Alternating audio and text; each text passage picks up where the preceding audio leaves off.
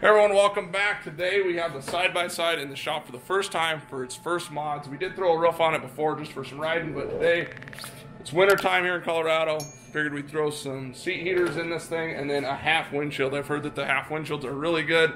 Full windshields, I've heard mixed emotions about them. You know, they seal off the cab and all that stuff, but yet you don't get much airflow. And then a half windshield though helps break the wind off of you and not just kill you with the wind. So today Alex stopped by and we're gonna, another project, right? Oh yeah, always have projects over here. Yep, so we're gonna go ahead and get started with pulling the seats out of this thing to get the seat heaters in. Actually, I might throw the windshield on first. That seems like a little pretty easy project to tackle, but either way, we're gonna try to do it. Seems like I haven't looked into it too much. I'll open up the instructions and look, but pop the seats out, get the upholstery off, and then we should be able to slide the heaters up in here. But yeah, I'm not 100% sure. Learning. This will be the first time we've done anything really side by side, so I'm not exactly sure how they'll put together. It's pretty cool. I'll get it opened up, show you guys. There's like switches that we can do to install as well right here in the center console for the heaters. So I've got to get the center console out so I can knock these out so I can put the switches in and all of that stuff. So we're going to go ahead and get started with pulling this stuff out. Getting started with the windshield, we're going to go ahead looking at the instructions here. We got to pop these 4 bolts and then drill this with a 3/8 drill bit. Slap these J-nuts right here, and then that'll be the clamps for the bottom portion of it, and then these are the clamps that go right here, and then we got to put some foam tape on that once we pull the protective film off the windshield. So pretty straightforward. Seems like a pretty easy install. We're gonna go ahead and get started with it. Went ahead and drilled the 3/8 hole. Now we just need to install these J-clips in here. Got to just try to lift up on this and slide it right in there. So we're gonna go do that now. Don't drop it. I don't know, we'll get it back out. Here. Oh, we'll get it back out. Try to. In there, just right. God damn it. Nailed it. Easy peasy. Get this one installed. Only good thing they got that back piece though to catch it. And good. Nice. Nailed it. So now these screw into the window, into these here. So that makes it pretty easy. And then the clamps, so super easy install. I mean, we've only been messing with it for what, a couple minutes. We just got to get the protective pulled off and put this foam on it too, so we can kind of get it set in place. Then we can do the upper clamps. Now we have all the foam on here. You just cut it around these little spots where the screws go through. We should be able to pretty much place it, put the screws in it, then mount these up here. Go ahead and try it. We'll spin. Spin, spin. So come right here. Look at that. Foam sits up on the bar there. Foam sits right there. Put a couple of these screws in here.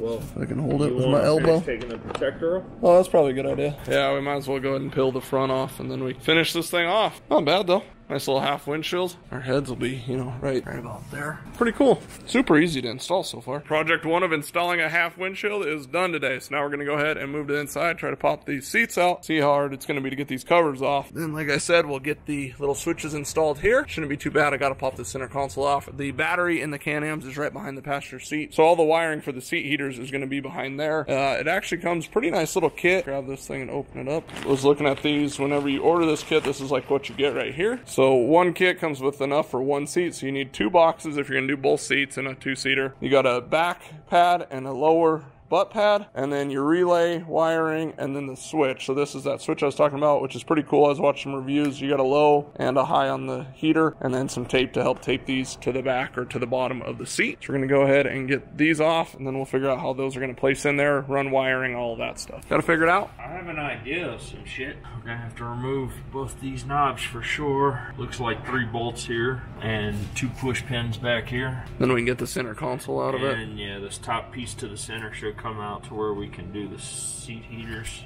And then we got to figure out, I think removing the seats on these things is pretty straightforward. You have a bolt here, a bolt there, and then so it's 2 bolts back here.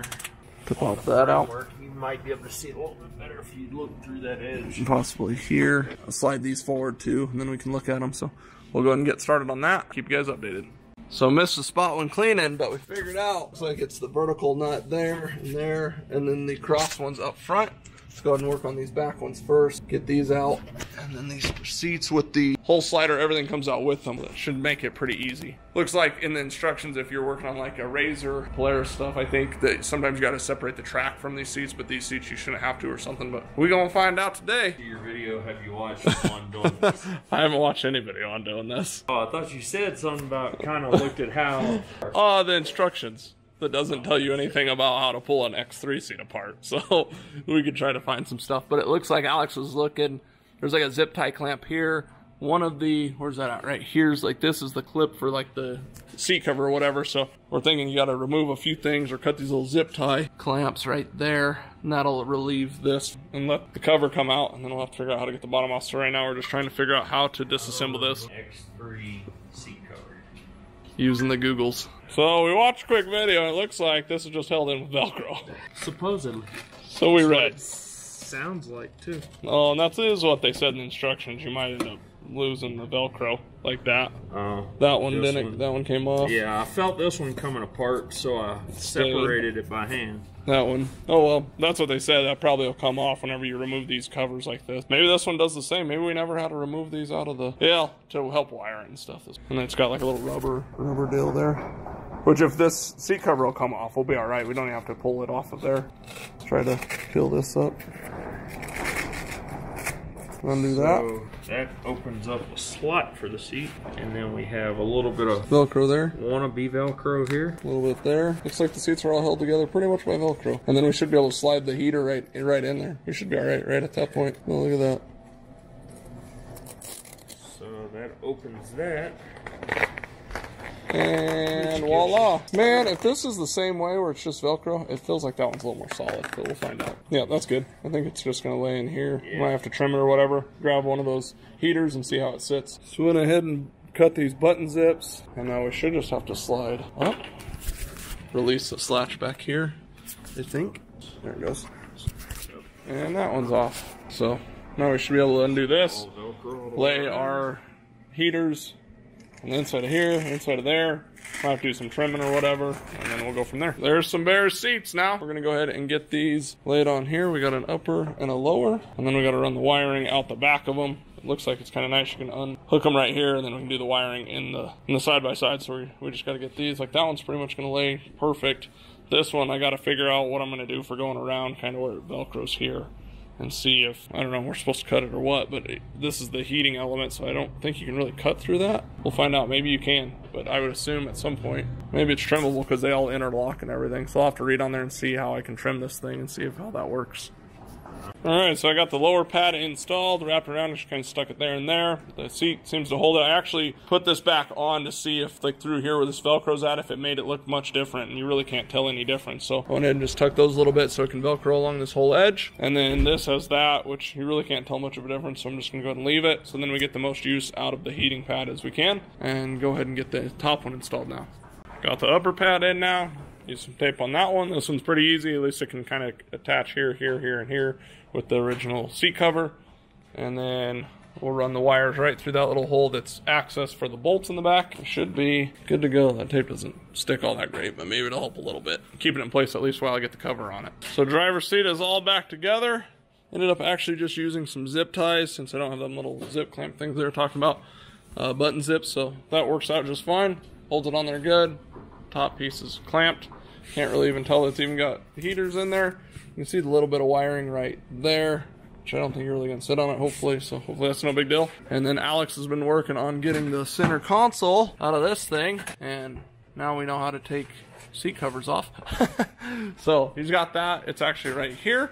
So I'm gonna go ahead and drill these out right here. You guys can see that already marked out for him. Drill, file it down till those buttons sit in here nice, and then we'll run the wiring back along here and then over to the battery. All right, everyone, so Alex was actually able to keep this seat inside, just removed the seat covers and everything, the pads. We went ahead and installed it, got the switches installed in this little console. You just kind of drill it here and, you know, work it out. Don't go all the way to the border here. I kind of did that on that one and was a little wide, so I had to create a little spacer in there.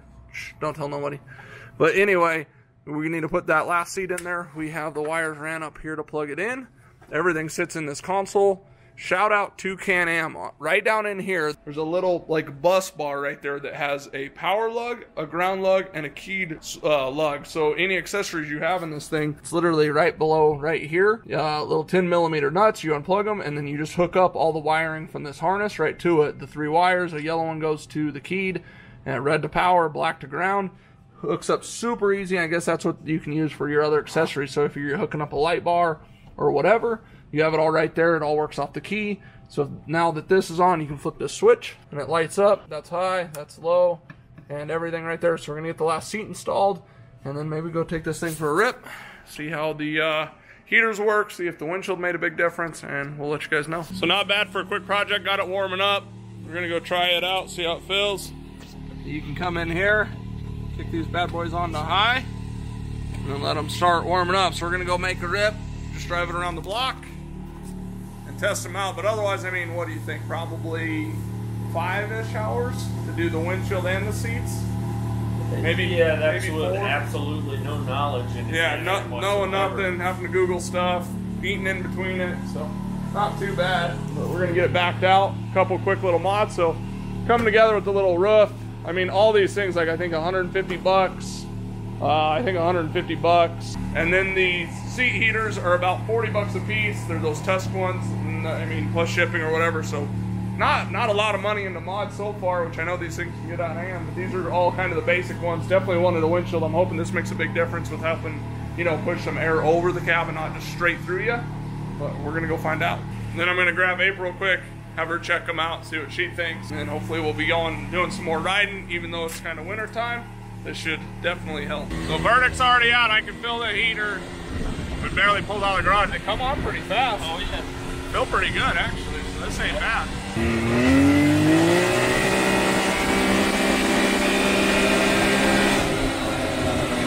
That wasn't a bad little pull of 60. Yeah. Oh, they run pretty decent. This your first time in a side-by-side? Yeah. Oh shit. Yeah, I've always...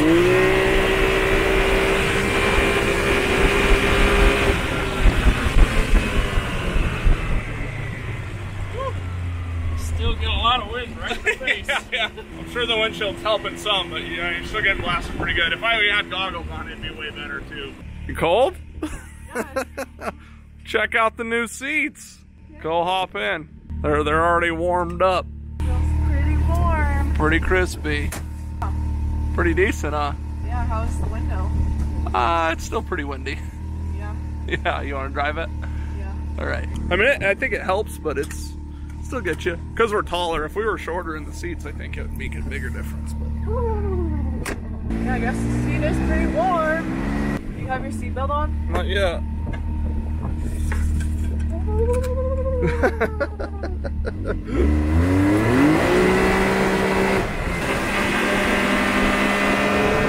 do you think? They're nice and warm. I like it. Not too bad. What do you think of the windshield? I don't even know what's there. It doesn't make a huge difference, but Not with all the wind. Dang, these are nice and warm though. I know it helps a bunch. Yeah. That is on high. Oh, that's what I'm talking about. All right, so I think the verdict's out. Seat heaters work really good. Yes, they do. Half windshield, it's still pretty windy. But the heaters, they work really good. So now we can go do a little more riding in the winter time. Yeah. I think it's gonna help, definitely. So just getting to Alex for the help on the project. First side-by-side mod video. If you guys want to see other mods possibly get done to ours, let us know what you'd like. And then if we want to do it to it, then, you know, maybe that'll work out, and then we can do a video for you guys. Hopefully this helped you if you're getting ready to do some of these mods and stuff. The next video you see should be back on hopefully the Camaro. Donna and I got to get the short block, you know, sent off and everything. So we'll get that headed out. But otherwise, guys, we're done here for the day. Time to go inside. See ya.